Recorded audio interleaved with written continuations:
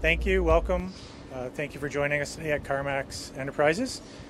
We're very happy today to have Minister Dreeshen joining us.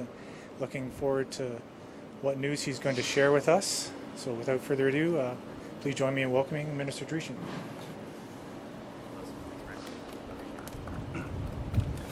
Well, thank you very much, Brian, for that. And first off, before I start, I just wanted to acknowledge the families from the Northwest Territories that have been evacuated from their homes, lots coming to the province of Alberta.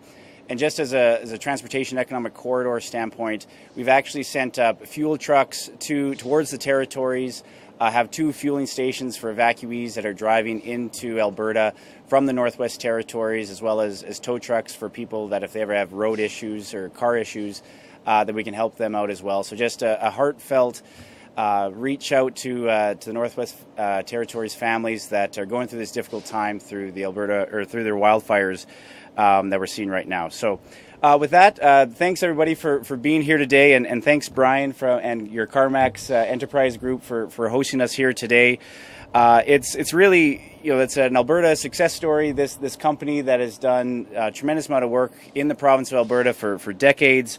And Alberta is actually one of Canada's largest provincial highway networks, with over 64,000 lane kilometers within the province of Alberta. And this vast provincial highway network connects communities and industries and is truly the backbone of our economy. And my number one priority as Minister of Transportation and Economic Corridors is to ensure that we have a safe and efficient and reliable transportation network. And the best way to do that is to invest in our highway maintenance and to make sure that we have a provincial network that serves not only our industries, but families across the province.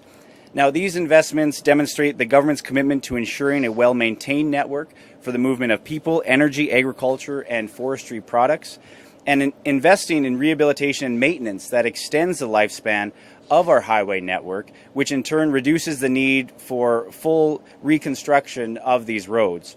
Now, rehabilitation of the existing highway network can extend the life of a highway by up to 20 years.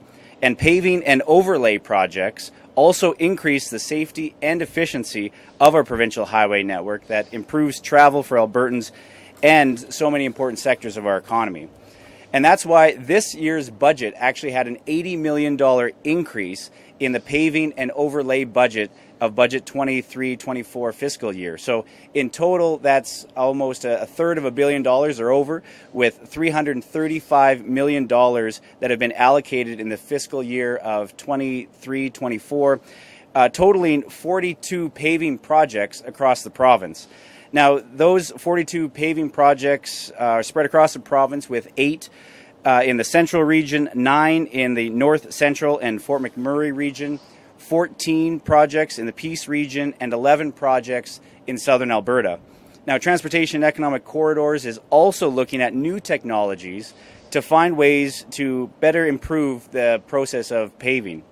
This year's projects include testing the use of cold-in-place asphalt, which is a recycling technology that we're actually using right now on Highway 33 near Barrhead.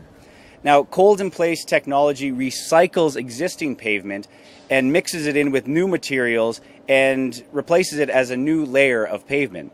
Now, this technology reduces the need to haul away the old pavement, the old material, as well as having to haul in new material, and also reduces the emissions as you don't actually have to mix these two with heat. Now, the department is also exploring other technologies such as geocells as part of road construction. Now, geocells can actually reduce the amount of base materials needed to build roads.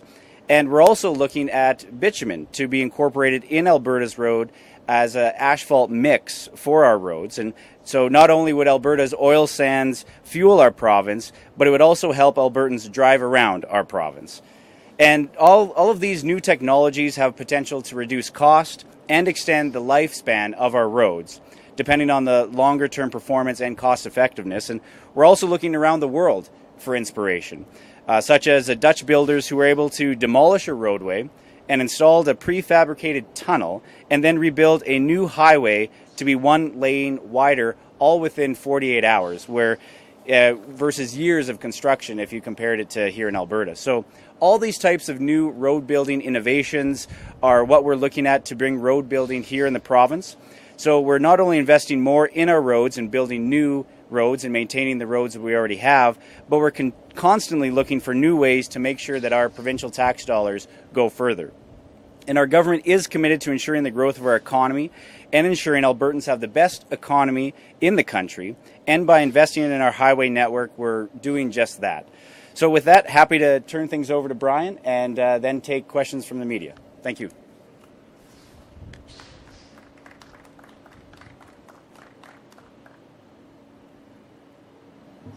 Thank you. Thank you again, Minister Dreeshen, for joining us today.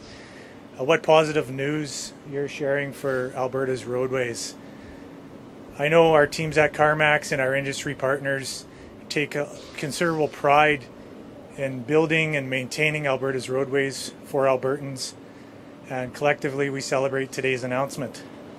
So this continued investment by the province goes a long way in allowing our industry to maintain the roadway networks the Minister spoke of, and also provide further jobs for Albertans. So thank you.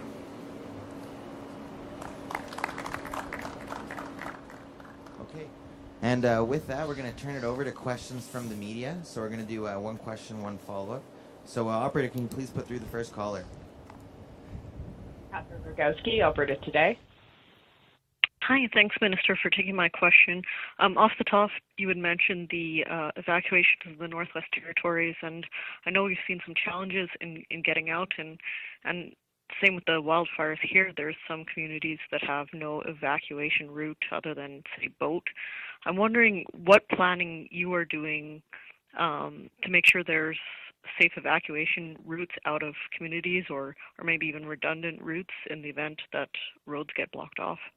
Yeah, great question. And as a member of Alberta's Emergency Management Cabinet Committee, earlier this spring when Alberta was faced with a very severe wildfire season, actually the worst on record, we looked at these issues because with the remote communities, especially in northern communities, they really just have, in a lot of cases, one point of safety, one point of access to get out.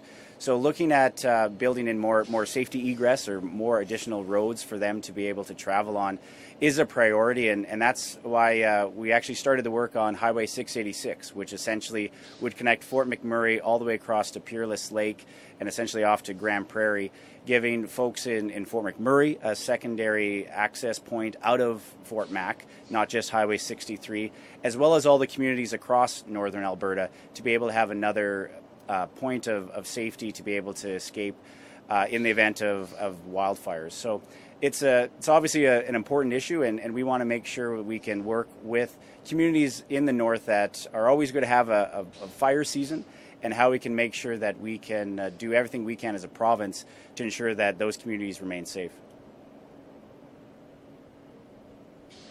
And how does that need for either an evacuation route or a secondary evacuation route, how does that change the prioritization of infrastructure projects, if at all?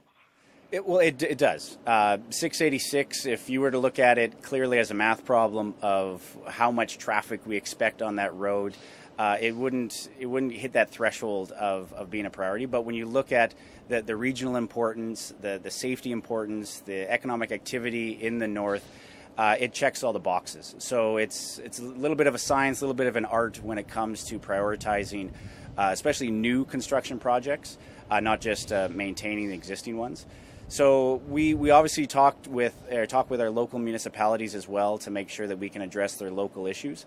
But making a highway network across the province that ensures the safety of our communities and the safety of Albertans is the primary reason to exist as a government, is to make sure you can make sure that your people remain safe. That's something that we'll constantly always review. And like I said, 686 will go a long way of helping out northern Alberta when we can connect east to west. Okay, operator, can you please put through the next caller? Colin Gallant, Medicine Hat News. Hi there, Minister. Thanks for taking my call. I'm just wondering if you can confirm a few things. There was a Western Producer story out very recently about Highway 3 dates. Wondering if you can confirm that. I think you said that you'd be accepting a bids until, or awarding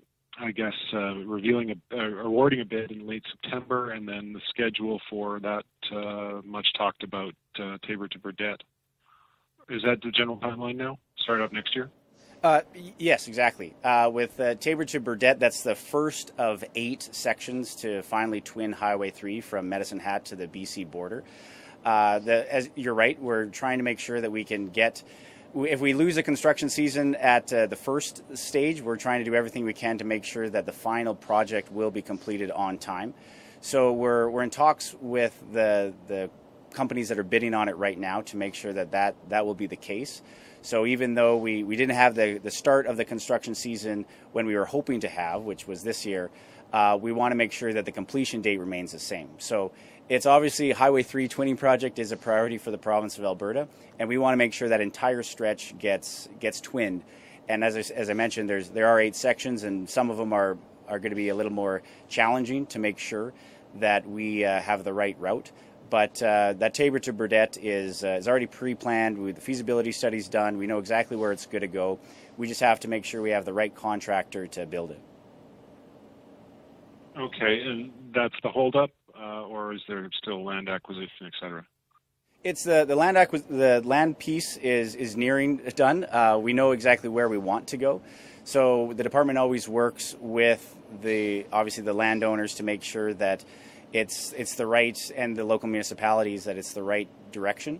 So that work is underway. But like I said, we want to make sure that the project is completed on time, which is I believe it's 2 years that we're going to make sure that that's done. Okay, operator, can you please put through the next caller? Lisa Johnson, Edmonton Journal. Hi, thanks for taking my question. I just wanted to clarify a couple of the details, Minister, because I'm not clear exactly where these new paving technologies are being used. You mentioned that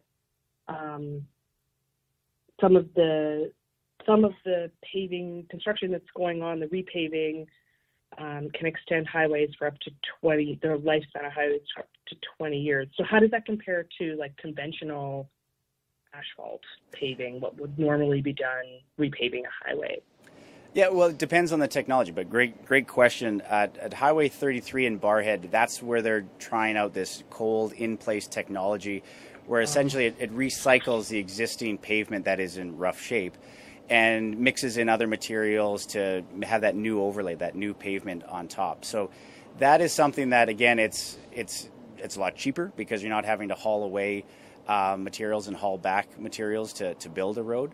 And as I mentioned, geocells and some of these other technologies that actually have almost a honeycomb type shape that you can put as the base layer and not having to have feet of gravel going down to build a solid base. You can replace it with these new types of technologies that have actually been approved by the Department of Transportation and Economic Corridors, but we haven't yet actually operationalized it within our procurement process. So there are lots of things, lots of new proven technologies around the world, and even within Alberta, that we haven't quite adopted yet in our procurement system. So those types of technologies will go a long way of preserving our highway maintenance network, and we're really excited to be partnering with these road builders and these engineers that develop these technologies, because we live in probably the harshest place in the world with minus 40 and plus 40, extreme cold, extreme heat, as you can tell by today.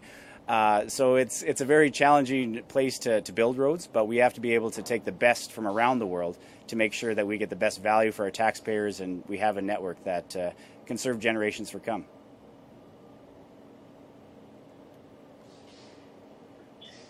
Thanks for that. Yeah, and just to go back to how that compares to conventional paving. And just to clarify, you mentioned Carmax Enterprise Group. Have they been contracted exclusively on Highway 33, or how are they involved? Do you want to talk about all the different projects that you have? Thank you, Minister. Carmax is a 50-year road construction company operating in Alberta with ties to Saskatchewan as well. Currently, we're operating in the West Calgary Ring Road, and we've built the Northwest Ring Road here in Edmonton as well. So we do have expensive ties to Alberta transportation, and we're just excited to be a partner to the minister here with his announcements. And we do partner with transportation in any kind of test projects that they're looking at too. We're always willing to be a partner with that and support the transportation with their initiatives there.